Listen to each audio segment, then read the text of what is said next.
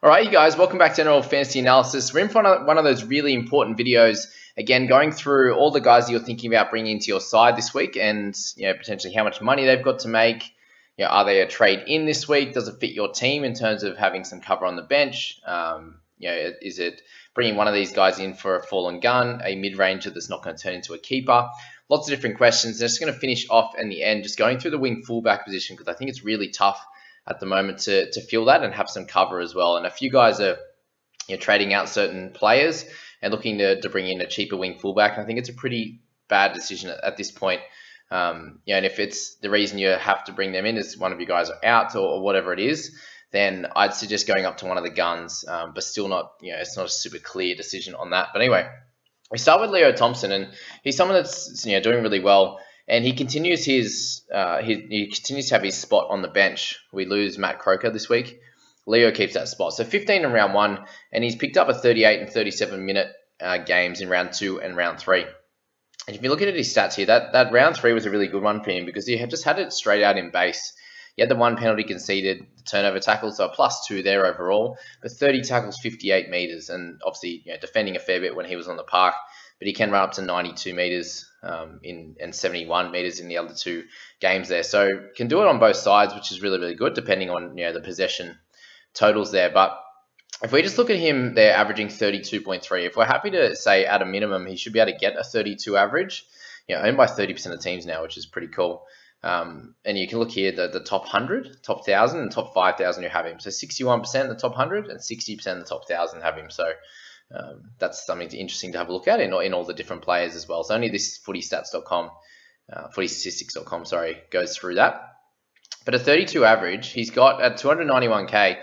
You give him another 100k to make. So if you were looking to pick him up, or he was your only option, or someone else was a little bit too expensive, then Leo could be a good one to pick up. Not exactly sure yet. I'm making this video on the Tuesday night while Barnett is in the judiciary.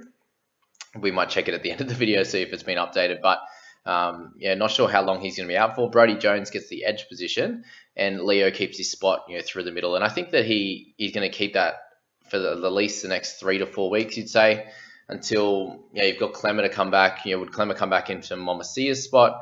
Does that mean there's less minutes for Leo? If any of these guys come back early, there's a slight issue. So if you have to at this price point get him in your team, then you can. But I'd suggest that there are a lot of options that could be a little bit better, that have probably a little bit more runway in a little bit more time in the squad. So that's Leo anyway. If you're holding on to him, you've got it, probably close to 100k in price rises to come, maybe slightly less. So he's done really well to start us off. If we move to Taylor May, so 335k is obviously a little bit more expensive and has a nice break even at 7, whereas Leo Thompson is at 0, if that's correct there. If we want to go by the footy statistics, let me know if this is incorrect down in the description below, or in the comments, sorry. But Taylor May, 335. So again, that 40k more expensive, and is a center. Is center in fantasy, bit of winger in the game, and they come up against a better opponent this coming week in the Rabbitohs. So it'll be a fairly tough matchup, you'd say, for him. And I can see this game being a little bit more lower scoring than what it was on the weekend. It kind of they started well, but then it ended up being perfect for him with having 12 members on the Knights sideline on the Knights side. So it was much easier going wing to wing, left and right for the Panthers. So I doubt he's going to get 3 tries again. What we do see though is his 162 meters is great. I'm probably expecting like a 30 to 35 average for him, with some games around the 20 mark and some games around the 45, 50. So just be aware of that.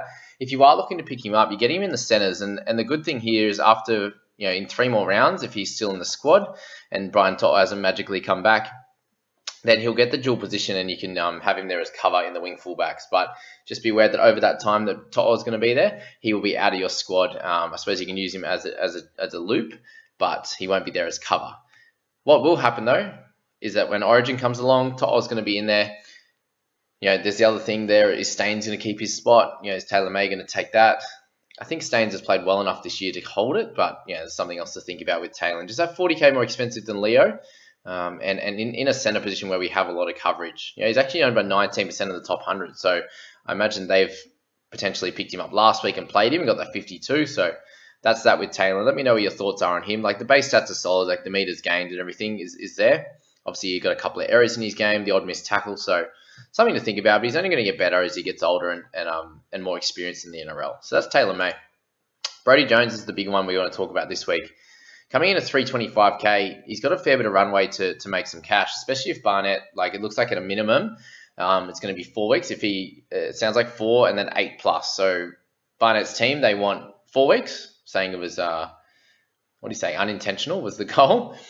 And then the judiciary is looking for 8 plus. So I imagine he's going to be unsuccessful, unfortunately. So it'll be 8 weeks plus. And then you've got Fitzgibbon, who's probably going to be close to 2 months as well, 6 to 8 weeks for him from this point onwards. So Brodie's got some runway, and if he averages what we think he's going to average, he should get to that price point by the time those guys come back. And then he'll probably move to the bench. And at worst, you can have him as a bit of cover there.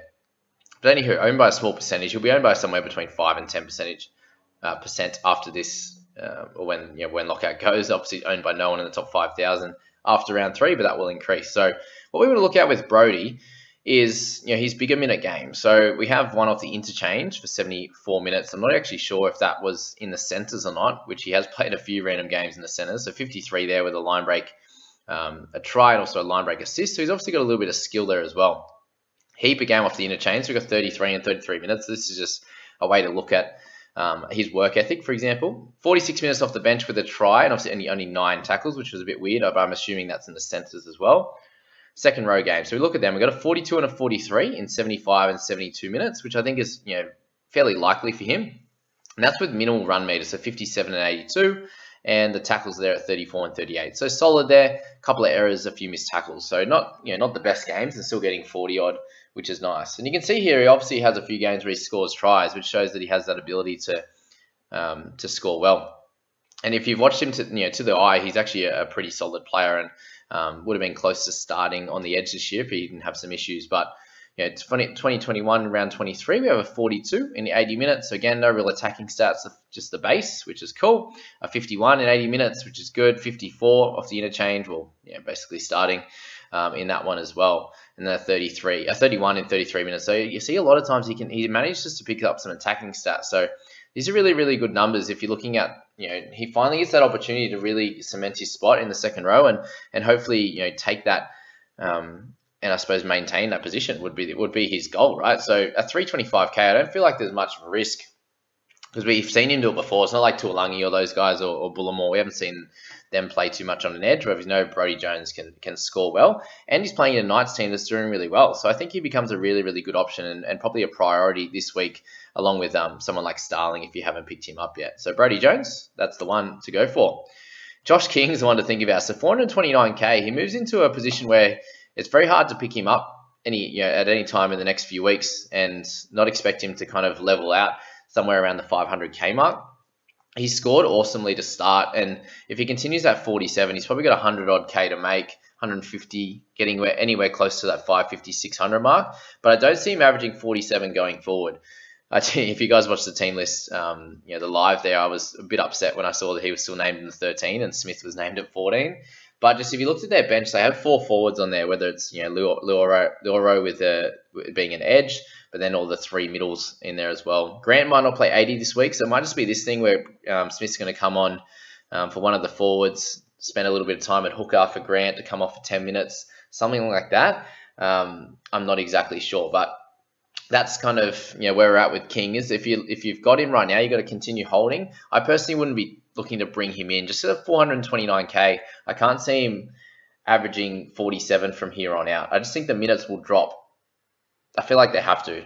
He has had 3 really consistent games, and that's obviously if he's the lock, if that's his position, they're the minutes he's going to get, which might happen one more week, but I don't think it continues happening from there. So let me know what you think about him. He's really exceeded expectations. His PPM's been awesome over the first 2 games, and he got a couple of line break assists, a try assist, a couple of offloads this game, which is pretty irregular for him. But yeah, I suppose that's the thing. You're going to hold him, or and eventually move him on and use his cash when he gets to about 500k. But I wouldn't be picking him up now. It's kind of annoying if you didn't have him. 66 out of the top 100 have him, which makes sense because he's done so well at a cheap price. But yeah, you kind of missed the boat, I think, if you're looking to pick him up now. Tuolangi, I want to speak about. So 332k, so still really cheap, right? And owned by 17% of people. 64 out of the top 100 have him. 67% of the top 1,000. So that's 670 there. Break even at 24 is still low enough, and he gets the starting spot back. So I think you could almost play him if he's like your fourth option, if you're looking between him and Ilias, Billy Walters, those types of guys. You pick Tuolangi or Leo Thompson is probably the comparison I'd go for. I'd probably pick Brodie Jones over Tuolangi if you've got him in your squad. But we had a nice game from him in round 1. 22 tackles was not heaps, but the 3 tackle breaks and an offload and 109 meters was what we like to see. Round 2 against the Knights, he just didn't play very well. Because if we look back again, we see a nice PPM in those couple of games. He scored a try, a couple of tries back end of 21, so he has that opportunity to do well. I think he's going to do better than 18. Well, we hope so anyway. 18 tackles, 4 missed tackles, and 46 meters gained just wasn't enough. And I suppose the big worry is just that he's a Tigers player. So I'd be holding on to him. If you don't want to play him, don't. But I just don't think he's a trade out this week when you got Bullimore, who's an easy trade out for most people that own him. Cool. Kurt Mann, a few people talking about him as being close to a must-have, and 92%, 92 of the top 100 have him. He's very highly owned across all the top 5,000, which makes sense. Just especially, a lot of people, good coaches started with him, and then if not, they brought him in after he dropped a little bit, or stayed the same price there. But he, in that 60 to 65 minutes, he has the opportunity to do really well. I don't think he's a must-have, but I think he's a strong option in the halves and mids. You can play him in either one, and a lower break even now. So I think he'll be someone that bottoms out around the 600k mark, unless he can average 50 and get a little bit higher than that. But yeah, kind of has had a nice round 3, but don't expect the 73 every week because it was a perfect game for him. The tackles were finally up. I expect him to be somewhere in the high 30s. So that was up a bit higher. He had 4 tackle breaks, the line break assist, turnover tackle, bit of everything, right? So that won't happen every time, but it's definitely something to look at, a player to look at anyway. I'm seeing a few people bringing in Andrew Davey. He's got about a 1% increase since lockout change. Owned by a very small percentage of people in the top 5,000. If you look at his 2 games, so he had 29 minutes in the first one for a nice PPM, 2 tackle breaks in that, and a turnover tackle. Back to normal in this second game with 22 and 54 minutes. So nothing really happened too much for him. 1 missed tackle, 1 penalty.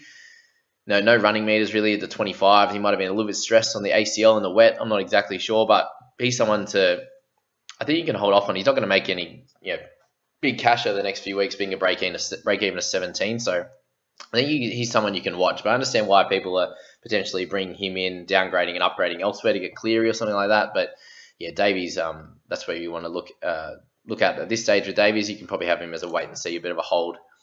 And last one, a lot of people talking about is Kobe Hetherington at 406k. Again, you're not getting him super cheap, and the goal with him was to get him averaging somewhere around the 40 plus mark, and he started with a 38 average over the 2 games, so 33 and 43. He's still going to be sitting on the bench. We've got Carrigan, who's sitting there playing big minutes in the 13 role. So will Hetherington continue with those mid to high 30s minutes? I think for the foreseeable future, I think he will. You just need his PPM to stay super high with those tackles being really, really good. So until there's an injury or something like that, when he gets a starting spot and he can average somewhere between 40 and 50 points, I think he's just a hold. He's making a tiny bit of cash, but if you have him now, awesome. If you don't, I think just hold off on him. There's a few guys that are a little bit cheaper that I spoke about in here that would be slightly better options at this point. But if you happen to have a few hookers go down or you need a mid, then he could be solid as well. But you've got Brodie Jones, you've got Leo Thompson, those types of guys. Hetherington's spot's going to be safe in the team. I suppose that's the biggest thing there. All right, last one in this video, guys. I just want to go through the wing fullback. So if we look at this, just the head-to-head team, obviously killing it. But the wing fullbacks we have in this squad are Nico Hines. So he's obviously a must-have, I think, in the wing fullback position. Or you can play him in halves, whatever you like, but I think it's better down in wing fullback. You got Stephen Crichton, who everyone should have. 48%. Anyone who's having a go this year has him. Perhaps another good option at 628, right? Turbo is getting very close to being a buy. I think they're going to start to play better. That win's going to help them. They needed that to kickstart their season. So he'll be down the 700s eventually, and he becomes a decent option over the next few weeks, but probably another 1 or 2 to wait. Dane Gagai just got a little bit too expensive, I think. 701k for him being more expensive than Teddy, for example. Reece Walsh, Latrell Mitchell, Ponga, I think is a bit silly. So you can wait on him. Yes, he's dual position, it helps, but yeah, he's going to play Origin as well, things like that to think about. Teddy is 671. I think he has the opportunity to play better. Reece Walsh, so 2 guys at a similar price that I think are both similar options. Walsh is going to do a lot for its Warriors side, but they need to improve as a team and mesh better. For him to get good ball either side of the ruck.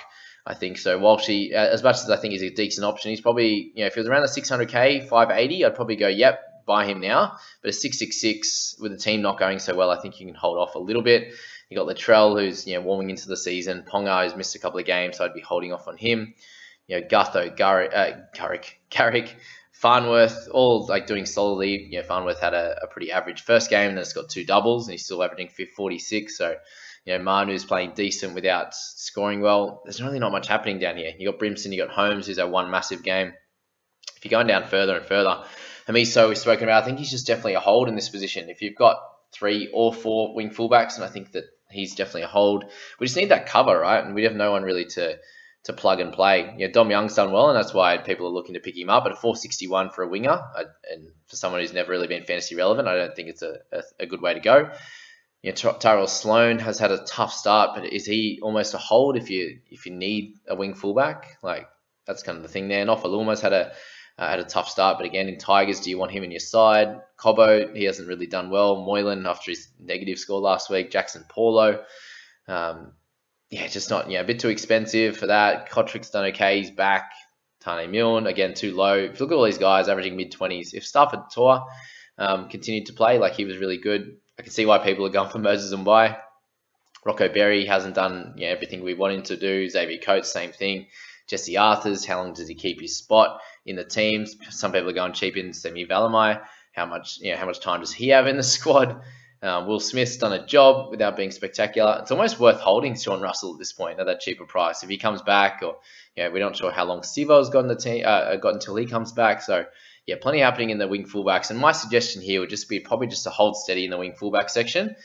Try and wait for an injury or something to happen, and a cheapie gets an opportunity, or if one of your guys go down in a different position, or the wing fullback position, you can do something there. But other than that, it's probably just worth just sitting tight on those guys. But I suppose, guys, I hope this video really helped you with having a deep dive analysis into all those potential trade-in targets this week. And obviously, I've spoken a fair bit about the guys that you should looking to trade out. Obviously, Bully, for example, in this team is one to think about. If you're looking to upgrade to a Cleary, then maybe using a Jack Bird, a Reid Mane, these types of players could be ideal. But I suppose the biggest thing here is just, guys, if you enjoy this, please subscribe, like. I love all of you guys being here, and we'll catch you in the next few videos. See you later.